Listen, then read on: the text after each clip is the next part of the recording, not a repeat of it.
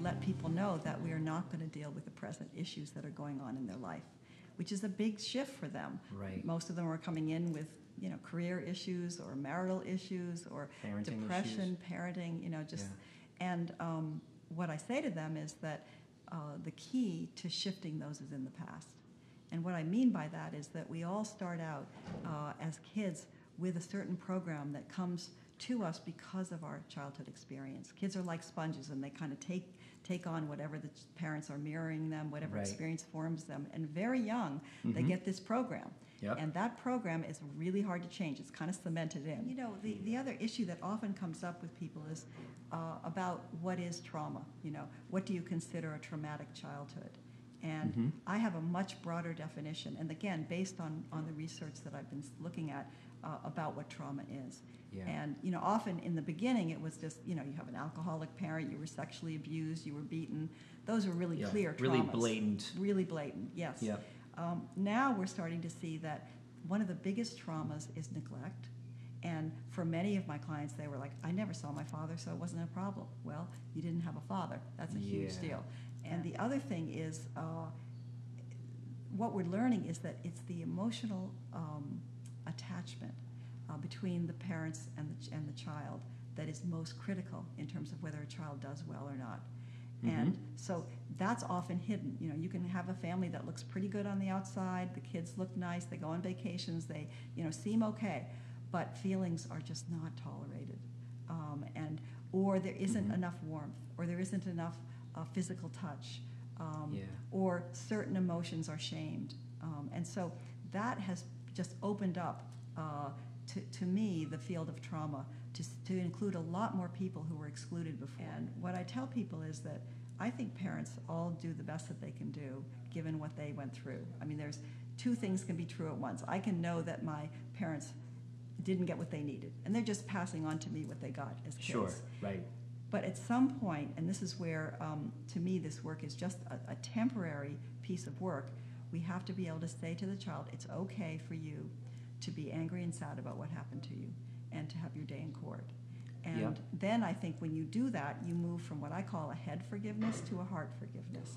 So the first goal is for each person to go back and re-look at what happened to them as kids. Some people know exactly what happened. Other people have a lot of memory gaps. So true. Some people are in denial about parts of the story. And so the work of the group initially is everybody does a genogram, which is the 3-generational look at their family and looking at the patterns.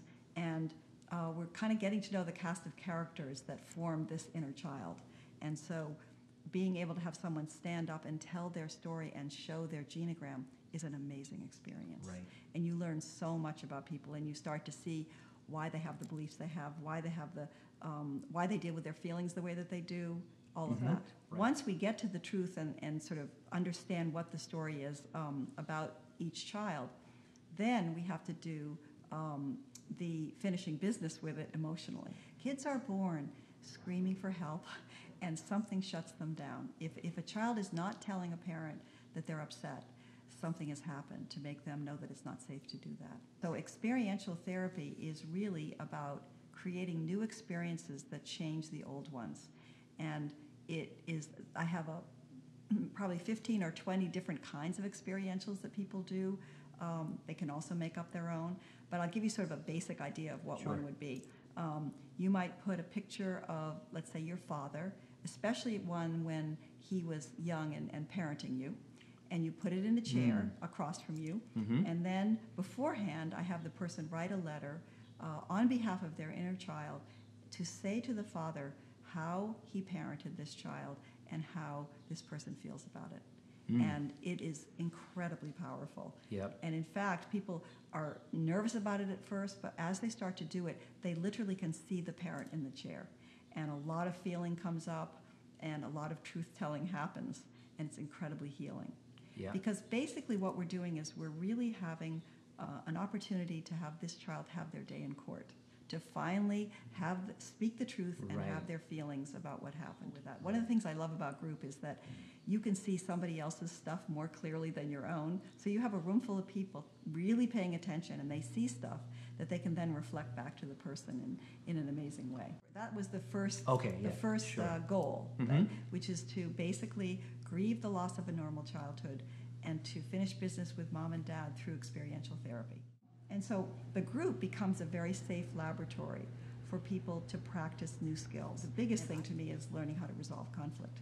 People get triggered in the present. So something happens in the present that triggers you to that well of pain. Yep. And then all of that energy goes on to the person who triggered you. And so there's what I call a bump. Yep. And then there's the well of pain that it connects you to. And so my husband and I developed this tool called the 1, 2, 3. And it is a difficult tool. And at first you need a moderator to do it. But over time, it becomes something that you use fairly easily. But I have never found anything that works better, and it is amazing to me when I watch people go through it that literally you feel closer to the person, and you've resolved the bump, and that is huge. Sure. The third goal is, even though the experientials are very powerful, and I think people who go on weekend workshops will come back and say, "Wow, I had an amazing cathartic experience, and it really changed me." I have found that over time, it fades. And it fades, and then people are back to the old belief systems and old ways of behavior, and it's really discouraging. And so I realized that I needed to find a tool that would solidify the change of experience that the experientials brought about. And I found this tool called dialoguing. And that was from, the first person I heard about it from was Lucia Capaccione, who was an artist working with blocked artists, and she would have them use their non-dominant hand to get unblocked. And then she got into her own inner child recovery and found that the non-dominant hand connects to the part of the brain where the inner child experience is stored. One of the things that's most fascinating to me with the brain research is that traumatic events are not stored on the timeline. So therefore, when you go back to one, you have no clue that it happened 30, 40, 50 years ago. It feels like it's happening now. And so, just technically what you do is you write back and forth between your right and your left hand. You get a piece of paper, and let's say I'm right-handed, so this is my adult. I might write a question to my child and then put my pen in the other hand, and then the child responds. And it is unbelievable what comes up. Yeah. And I think you get feeling and information that it might take years of talk therapy to get to, if ever. It's just incredible. And what I tell people is, when you dialogue, you're going to be, it's as if you have a foster child come and live with you, and you know their history, and you're going to be their new parent. So of course you would talk to them about what happened, and you'd help them to have their feelings and know the truth about it, but you'd also be parenting them every day and being the mother or father they never had, which means saying that you love them, saying that, talking to them about their concerns, being able to constantly have communication with them in the way that they didn't get growing up. Right. So I have clients who have, hundreds really of notebooks of dialogues because they're dialoguing all the time. And literally, the other thing about brain research is dialoguing is reprogramming the brain.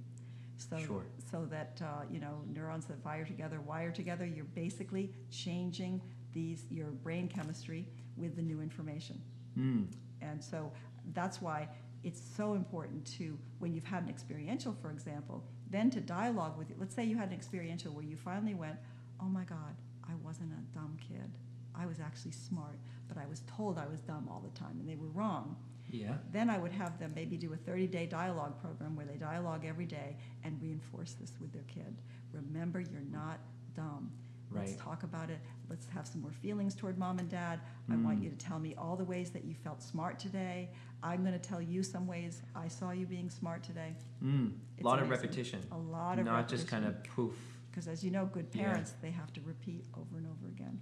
Wow. And these things that got cemented in came through repetition. So it's repetition that replaces them. I had a client once, this was actually with a real child, and she went through a divorce, and she discovered that her little girl, I think she was probably 6, really believed she caused the divorce. And so what she did was, for a period of 2 or 3 months, every night at bed, she would talk to her little girl about it and say, you know what, you didn't cause this. And she would answer questions and be able to have her child have feelings about the divorce, but kept coming back to, you didn't cause it. Wow. And she found that over time, her child took it in. You know, I Wow. want to say one more thing about group, because I think most people would be nervous about group and maybe resistant to group. We think about our first family was a group, and having another experience of people, you know, if you had a violent father, let's say, having men in a group who are amazing and are gentle and listen to you So and true, are safe sure. is really healing. But I think that there's, I go very, very slowly when I do these groups. I want Yep. people to really take their time, see if I'm safe, see if the other people are safe. Right. And we don't even do experientials usually for 6 to 8 months because it wouldn't be safe. Yep, So absolutely. it's just a very, very slow process, and rarely do people find that it's too much for them. In fact, they start to see the value of it and start to really look forward to coming.